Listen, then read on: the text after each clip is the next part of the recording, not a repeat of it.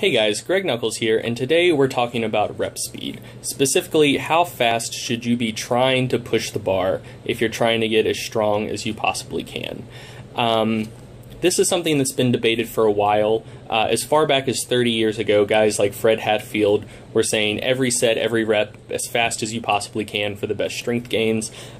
People with more of a bodybuilding background have been saying, oh, you should slow down your rep speed because that'll give you more time under tension. More time under tension means bigger muscles mean stronger muscles. So there's been a bit of a dispute there with the powerlifting and weightlifting community being more on the side of you should push every rep as fast as possible, and people with more of a bodybuilding background typically saying, no, it's okay to slow it down, or perhaps even better to slow it down a little bit.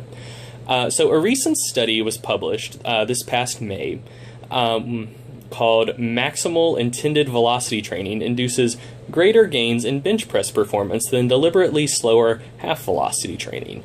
And so I'm guessing you can surmise the main results just from the title. So spoiler alert, whatever.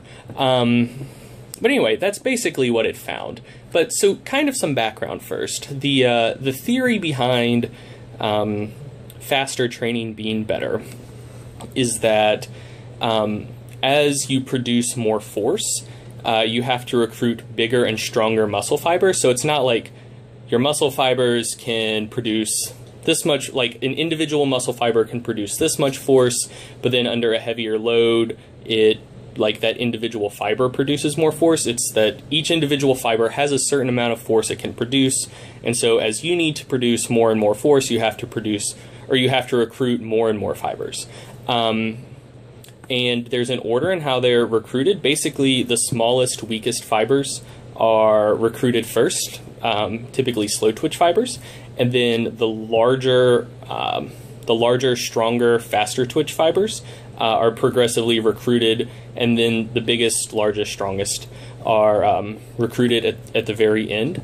So the thinking being, if you have a given weight, force is mass times acceleration. So all other things being equal, if you move it faster, you produce more force, so you're recruiting more of those big, strong muscle fibers, and so that's going to get you stronger faster.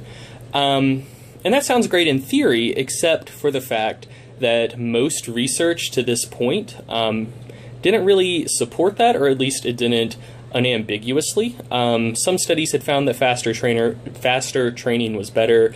Others had found that there really wasn't much of a difference. But there were some methodological problems with the past research. One big thing, the biggest thing probably, is a lot of the previous studies had looked at training to failure.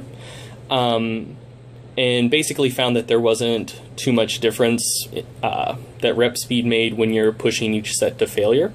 But so a big problem with that, just right off, is regardless of how fast you're trying to push the bar, if you're going to failure, all of your reps at the end are going to be slow anyways.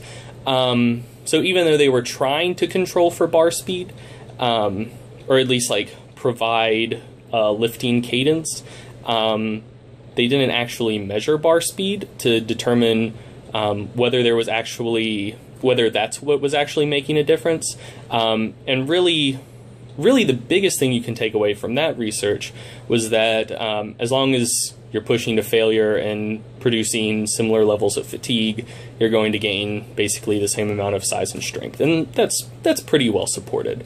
So what this study wanted to do is specifically focus on training not to failure. So when you're pushing to failure, you're not necessarily controlling for volume and intensity, but when you're staying farther away from failure, you can. So that's what they were doing in this study. And so they started with like sets of 6 to 8 at 60%, which you could probably do for like 12 to 15 fresh, and worked up to sets of like 3 to 4 at 80%, which you could probably do for about 8 reps fresh. So even with the slower lifting cadence, it still wouldn't be to failure. So the volume was the same, the intensity was the same. The only difference was how fast the people were actually pushing the bar. And they actually used something really interesting to assign weights for the day. They used bar speed, which previous research had found correlated very strongly with your strength for the day. So just to throw a number at you, previous research had found that if you're moving a weight at about 0.79 meters per second, that's pretty close to about 60% of your 1 rep max. And so basically what the researchers would do is during your warm-up sets, you would push every rep as fast as possible.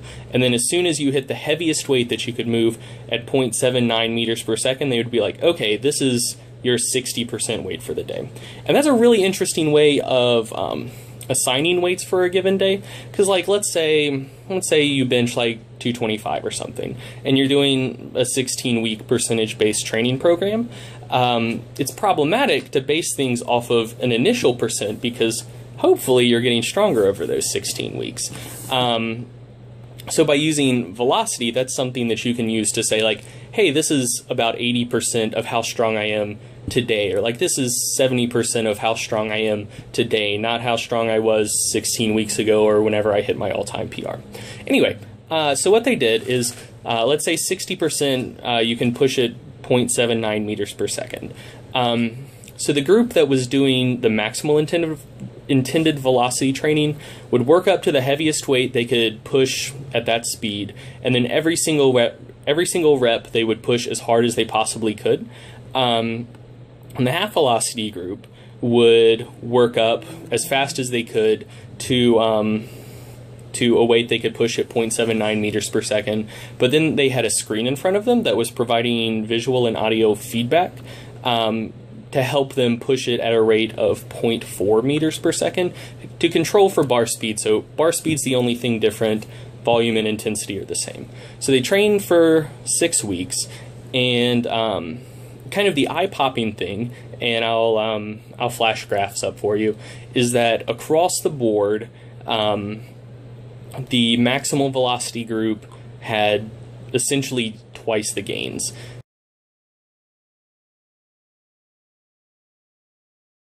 So they gained about 18% on their bench press versus 10% for the other group. Another thing they looked at is speed with different absolute intensities. So they looked at how heavy of weights you can move at 0.8 meters per second or slower. So that's about 60% or heavier, like relatively heavy weights. And in the max velocity group, there was about a 36% improvement versus about 17 in the half velocity group. And then for lighter loads that you can move at 0.8 meters per second or faster, there's about 11.5% improvement versus a 4.5% improvement. So across the board, the max velocity group did better in terms of strength gains. One other interesting thing to point out, going back to the velocities at given absolute loads, so both groups had larger improvements in bar speed with relatively heavy loads than they did with relatively light loads. And from there we can see something about training transference.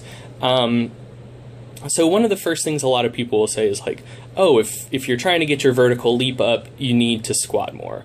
And that's absolutely true to a point, but after that point, the transference will be less. So you're, like, let's say you're a double body weight squatter, or thereabouts. Your body is a relatively light load that if you're going to be jumping very high at all, you're going to be moving your body much faster than 0.8 meters per second for a vertical leap test. So moving relatively heavy weights really improves your ability to move relatively heavy weights fast, but it doesn't really say that much, or it doesn't do quite as much for moving relatively light things fast, like say your body, or like if you're a shot putter, a 16-pound ball. Okay, so guys, those are really the high points. I did a slightly more extensive write-up from my blog. You can find the link in the description, as well as the link to the study I'm referencing. In addition, if this is a topic that interests you, I'm going to link Mladen Jovanović's blog. He's someone who's much more of an expert on this topic than I am, and he has a lot to say about it. So if this is something that interests you and you want to use speed-based training to regulate your lifting for a given day or for a training cycle, I would highly recommend you check out his stuff. Anyway, so guys, that's all I have to say. Signing out. Don't forget to like and subscribe and check out my blog and all that cool stuff. Anyway, thanks.